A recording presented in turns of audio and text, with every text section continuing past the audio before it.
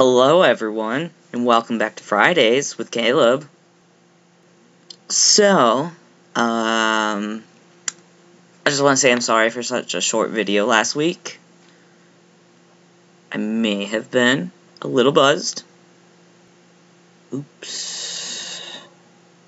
Anyways, this week's topic is how I knew I was trans, or how I realized, or however you want to see it, or think of it. Yeah. Well, let's go back a while. To the beginning, when I was just a wee little lad. So a lot of people have said they've known ever since they were little that they were born in the wrong body. I, however, did not know, or didn't realize, because when I was little, I was allowed to dress how I want, play with whatever toys I want. My mom, or my parents really, even let me cut my hair however I want. I wasn't allowed to dye it like this fabulous thing I just did a little while ago. But, you know, I could pretty much do whatever I wanted. So that's cool. I played with whoever I wanted. Like, I had friends that were girls, friends that were guys, and we all acted the same. You know, you're little, you all pretty much act the same, and our favorite thing to do was just play Star Wars, so that's what we did all the time. It didn't matter if you were a boy or a girl, and it didn't matter what character you played. Like, I was allowed to play, like, everyone was fine with me playing boy characters. They didn't care. I always did, too. I just liked them better, I don't know. So yeah, there was that. And everything was good. And then I went through puberty pretty early. I was only 10 when I got my first period. And it was really humiliating, and I thought everyone felt like that. I never wanted to have that. I never wanted to have boobs either. I just thought of it was just like, ugh, why? Why do people want that? I didn't understand. I thought other females felt like me. Were like, you know, I don't want that, but just accepted it and was like, hey, whatever. Because that's what I did. I was just like, this is what's gonna happen. It's biological. It's just gonna happen. And I just went with it. So that happened at an early age, and I just dealt with it. I was like, okay, whatever. But then, around the age of 13, I think it was, I had my first girlfriend. And I went and talked to the school counselor a lot, because I had a lot of problems with people. You know, like, accusing me of being a lesbian, and harassing me for it. And I still hadn't figured it out, like, before we started really dating, I didn't know if I liked girls, but it was weird at how much I wanted to be around her, and I was just trying to figure it out. You know, it was confusing, because growing up, you're always told girls and boys go together. And I was a girl, she was a girl, so it just, that was strange. But I ended up talking to a counselor, our school counselor, a lot, and she told us all the different things in the LGBTQ community. You know, she didn't, like, describe everything, but she kind of told us what, like, the name of it and a brief summary. And she said transgendered. And I was like, transgender? What the hell is that? And, you know, she was like, transgendered when you're born as one gender, but it doesn't feel right, and you want to be the other. And I was just like, oh, holy shit. Like, that's when I realized, like, I want to be a boy. I didn't know you could do that. I didn't know that was possible. Like, I just didn't know. It never crossed my mind that that could actually happen. Like, you know, I had heard, like, the term tranny, and I knew what it meant, but just her putting in, like, those terms, like, making it sound nice and friendly, it like, clicked, like, dude, you're in the wrong body. So, from there was a few months where I would tell my girlfriend, like, you know, one day I'm gonna be a boy, it's gonna happen, I'm gonna be a boy, and she was fine with it, you know. I was 13, she was 15, I think, if I'm correct, I have a really bad memory. She was really supportive, but I remember, you know, it's like she was my first girlfriend, so it was like one of those, we were together for a couple weeks, and then we break up because something stupid, like, I don't even know, but like, dumb shit, and we get back together, and that went on for about, like, a year, like, break up, get together, break up, get together, blah, blah, blah. So, then, from there, it was, like, over 2 years before I even, like, I never tried to get a girlfriend, I just kind of went with the flow of things. That's what I do, I just go with the flow. It was over 2 years before I got another girlfriend, and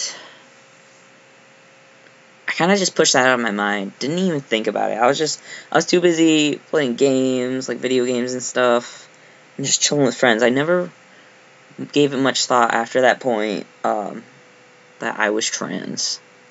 Yeah. So, I start dating this new girl. And, you know, a couple months into the relationship, we decided to have sex. But I was not comfortable with taking my clothes off. So, you know, I'm 17, I think I was 17. And, you know, I never really she felt bad because she felt comfortable enough around me to do it. But I couldn't exactly, it's like, I felt totally comfortable around her, but when it came to showing my body, I didn't. I didn't know why, though. And, you know, I can't remember all the details in that time. Like I said, I have a really bad memory. Had the lead poisoning. Brain doesn't work right anymore. Yeah. So, but I do remember we were still together. This was towards the end of our relationship. That relationship lasted about 10 months, I want to say. I remember cuddling in bed. We're just laying there. She's on my arms, you know, like this. She's laying there. I was like, touching my chest. I was like, I'm gonna cut these off one day. I hate these things. Because I have a large chest, so, you know, I was like, anyone with big boobs would hate them, but there are people that like having big boobs, believe it or not. What is going on with this hair? Stupid. Okay. Yeah. But I said, one day I'm going to cut these off. I hate these things. You know, a remark like that. And she was like, you know, Lucas Silvera said that. And for those of you who don't know, Lucas Silvera is the lead singer of the Clicks, and he is trans, openly trans. At the time, he was living his life as male, but hadn't gone through any, I don't think he went through any surgery, and he wasn't on T because he was afraid of his voice changing, like losing his singing voice, which I gotta say, his singing voice is so sexy now. I know, I'm not gay, but it's definitely sexy. His male voice, I love it way more than his female, but his female voice was really good too, so, but, The Clicks was one of her favorite bands, so she knew everything about him, and she said that, and I was just like laying there, I knew I was trans at this point, I just never thought about it. I knew I was trans, I knew I wanted to be a boy, so I was just kind of like, what are you trying to say? And she got really nervous, because, you know, hinting to someone that they're trans, it's kind of a big thing, because being trans isn't really that accepted. It feels like now it's a lot more accepted, because this was, let's see, I was 17, so 18, 19, 20, 21, 20. This was 5 years ago. There's trans issues is more known now. It's not like it's completely accepted. Like homosexuality is a lot more accepted than being trans, but you know, it was much more taboo about 5 years ago. Yeah.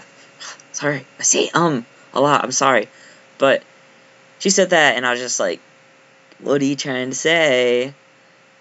And she got really scared and I was like, no, I am. And she looked at me and I was like, I am trans.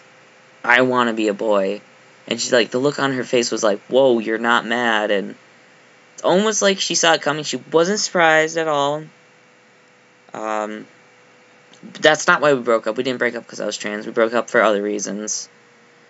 But she was really supportive. And, you know, she was trying to help me along with the stuff. Like, she told me about how there's a lot of trans guys on YouTube, and I started watching, like, following trans guys there, which is why I'm in this collaboration, because I want to help guys like other guys had helped me. So, yes. So that happened, and from there, things got a lot more intense. I started watching videos and questioning myself, is this really what I want? Is this what I want to do? And it was like, even though I knew I was trans and I told myself I want to be a boy, it was still hard to accept it. So when I turned 18, I was like, I finally, like that part of the transition I really needed to figure out for myself. And she kind of tried to push me forward into, like, what do you want to be called? Do you want me to call you he? And I wasn't ready. I will admit it. I was not ready. So I had to take time to think about it by myself. I had to tell her, kind of like, hey, you gotta back off because this is really hard. This is really scary. And, she just wanted to be there for me. And I really appreciate that. I still appreciate that. I want to... I don't know if I've told her, but I really want to tell her, like, thank you for, like, saying that to me. But, yeah. So I finally accepted, which was really hard. It's really hard to fully be like, yes, I am trans, and be okay with it. Be okay with yourself being that way. So me and her had broken up, and I started dating this other girl, and she really did. She helped me with transition too. She was one of my best friends.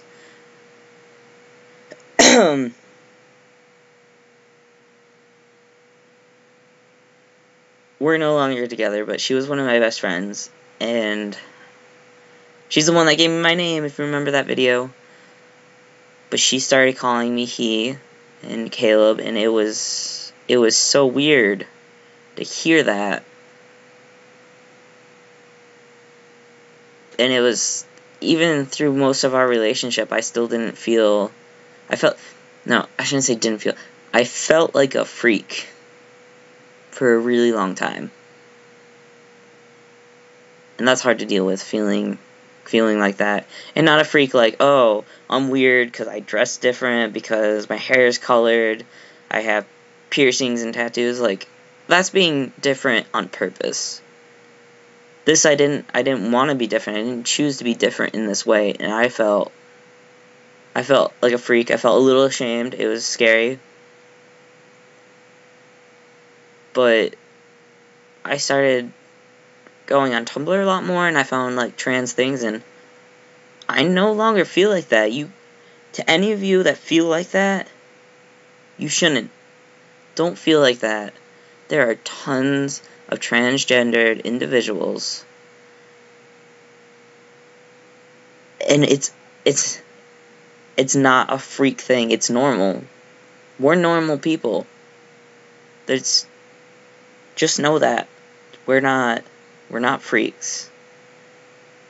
You shouldn't feel ashamed to be transgendered. You should be proud that you're able to get through this, because this is hard. This is a very hard thing to do. For any of you that don't feel like you can get through this, Just hold on. Just keep fighting, pushing forward. I swear, it will get better.